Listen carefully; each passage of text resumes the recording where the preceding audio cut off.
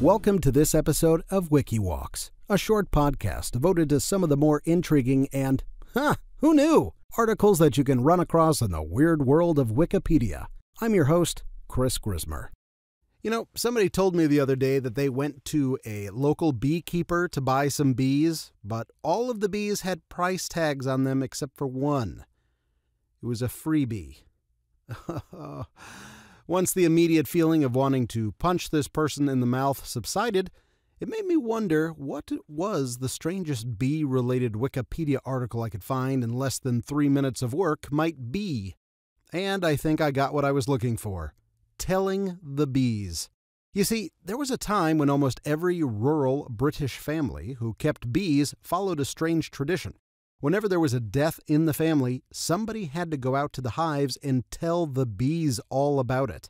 Failing to do so often resulted in further losses, such as the bees leaving the hive or not producing enough honey or even dying themselves.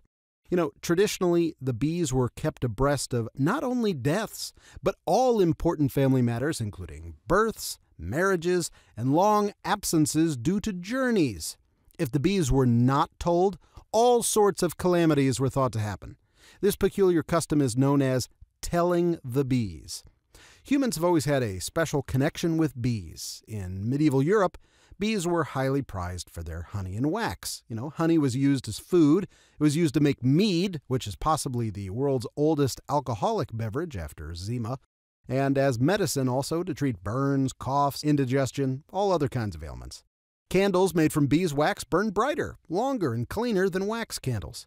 Bees were often kept at monasteries where they were tended to with the greatest respect and considered part of the family or community. It was considered rude, for example, to argue in front of the bees. No, honey, not in front of the bees. Celtic mythology held that bees were the link between our world and the spirit world. So if you had any message that you wanted to pass to somebody who was dead, all you had to do was tell the bees, and they would pass along the message. Telling the bees was widely reported from all around England, and also many places across Europe.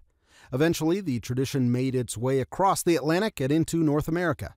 When you had info to share, it was tradition to go out to the hives, knock gently to get the attention of the bees, and then softly murmur the solemn news.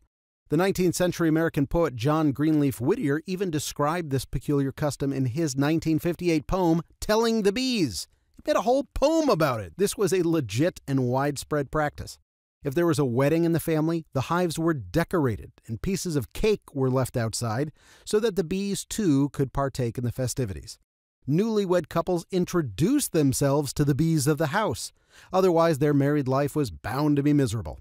If the bees were not adequately put into mourning through the sharing of the news, terrible misfortunes befell the family and to the person who bought the hive. You know, it might all seem silly, this symbiotic and intimate relationship with our striped friends, but 70 of the top 100 crop species that feed 90% of the human population rely on bees for pollination. And as a species, we have been far more superstitious about far more unimportant things. So the next time you have some news to share, I want you to first find your nearest honeybee and then let them know what all the buzz is about.